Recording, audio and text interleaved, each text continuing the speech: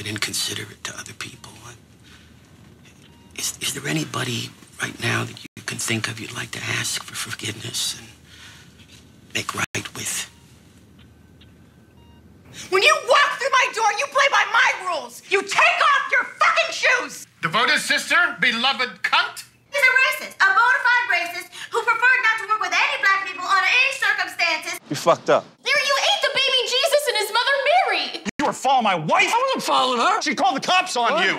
What do you mean? Look at me. You knew that my brother-in-law died on September 11th. How dare you say something like that? See, if this were yours, it would say fucking douchebag.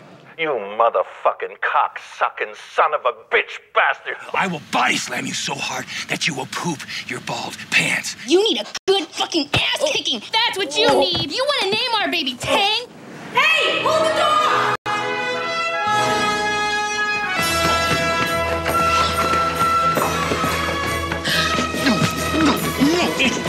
No, this is my dad.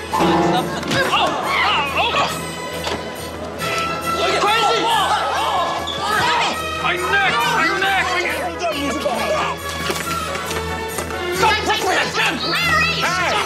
Jim, Take it back! Shut up, Mary. You're a disgrace to your people.